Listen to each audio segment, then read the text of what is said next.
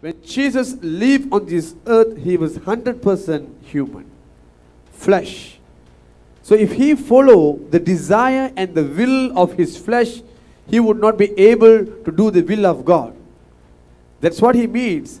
I'm not doing my own will. That means he says that I have my own will as well. He has his own will as well. But he denied his own will, own desires to do the will of God. Hallelujah. Just like you and me today. We all have our own will. Our own will says that how nice if we have a blanket, a pillow and can sleep now. Our own will says that how nice we can eat something right now. But the will of God for us is that we sit here, hear the word of God. To make it very simple, your flesh desires contrary to the will of God. So that's what Jesus meant. I came here to this earth not to do my own will, but the will of my Father. His flesh says that no point you do good for these people. No point you go around preaching the gospel to them. Somehow they're going to crucify you.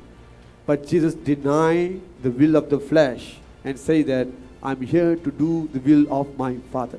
Likewise, we all are here on this earth not to do our own will, but the will of God. Jesus has set a good example for us that he lived his whole life to do the will of God. Hallelujah. Therefore, we must do the will of God. But the question is, are we doing the will of God today? The will of God is not a matter of what you like, what you don't like. It's a matter of what pleases the Lord. As a Christian, the will of God must be more important in our life. More than anything. You see, here what happened is this. Jesus was very hungry. So he told the disciples, go and get for me some food to eat. I'm very hungry. So while they went to get the food, he met a Samaritan woman. He was talking to her, preaching about the kingdom of God. Hallelujah. While he was talking to her, the disciples came back with the food. When they gave the food, he says that my food is to do the will of God. Today we are doing the will of God, even after knowing the will of God, but we grumble, oh, why must I do this, why? But look at Jesus, the way he do the will of God. He was enjoying. He was enjoying. He said, my food is to do the will of God. I'm already eating, man, don't disturb me. I'm already having my meal by preaching the gospel to her. And by doing the will of God in her life. You please don't disturb me. This is much more greater than the physical food. Hallelujah. Today in our life, are we really paying attention to the will of God? We got married to our spouse as per our own will. We grow our children as per our own will. We educate them as per our own will. We choose our career as per our own will. We choose a place to stay as per our own will. We choose to buy something as per our own will. We choose to mingle with some people as per our own will. We choose a ministry as per our own will. Saying that, oh, I like this ministry. I want to be this, be that. In everything, you are choosing by yourself. You are taking the rights. You are becoming the God of your own life. You are becoming the God of your own life. When you face a problem, also, you handle it as per your own will. If you see in the Bible, for the children, Manoah asking the angel, which is also Jesus himself, coming in the form of angel, how should I grow the baby, the son? How should I grow him? But check yourself. Are you doing that today? Are you really seeking the will of God in the matter of your children today? In everything, you are choosing by yourself.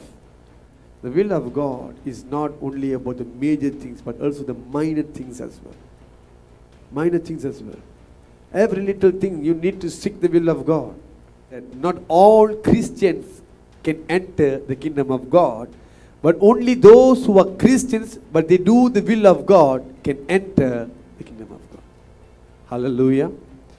This is something you really need to pay attention with. Just because you took baptism Just because in the name of the Father, the Son, and the Holy Spirit took baptism, that doesn't mean you are entering the kingdom of God. The Bible clearly says, Jesus clearly spoke something here, says that only if you do the will of God. You may say that, Pastor, I'm doing the will of God. I'm doing all that I can. I'm doing ministry for God. Even if you're doing the ministry, is it according to the will of God? For example, to Moses the Lord told, speak to the rock my holy name, and the water will gush out. What did Moses do? Because of his anger toward the people, he used the rod, the staff, and hit the rock. The water came out. Now, when he did that, the water still came out because God doesn't want to put to shame his servant. But personally, the Lord told him, because you showed your anger and did not use my name, speak my name to the rock, therefore you can never enter the land of Canaan. Got the point? It is the will of God for him to minister to people, bring out the water from the rock. But the way that he used was wrong, was not the will of God. So this is what you should understand. We are serving God. Are we really serving in the will of God? That's a Christian. Today, what is happening in this world? We know this pandemic. This pandemic is a sign of the rapture. He's coming very soon. He's coming very soon. And do you think if he comes today, you will be taken up? If you are doing the will of God day and night, then for sure you'll be taken up. Hallelujah. Hallelujah. Enough of being like a Sunday school kids, that we know that praying and reading the word of God is the will of God. As of course that is true, but the will of God is more than that. In every minor and major things, you must pay attention to know which is God's will for you. Hallelujah. In the book of Matthew 26:39, we can see that Jesus, knowing that his hour of suffering has come near, he prayed in the Garden of Gethsemane, saying that if it is possible, remove this cup of suffering from me. And then for a while it says that, nevertheless, it's not my will, but your will be done. Clearly we can see the will of Jesus, his desire to escape the death. He doesn't want to face that. No one, even if you are in that place, will never want to do that.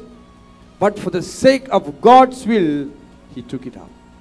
So no matter how hard it is, how worse the situation is, you must be choosing the will of God instead of your own will.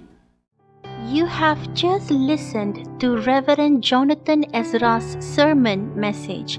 If this message was a blessing to you, please share it so that others will be blessed as well. For more video sermons, kindly like us on our Facebook page, Tabera Ministries, or find us on YouTube as well. May God bless you.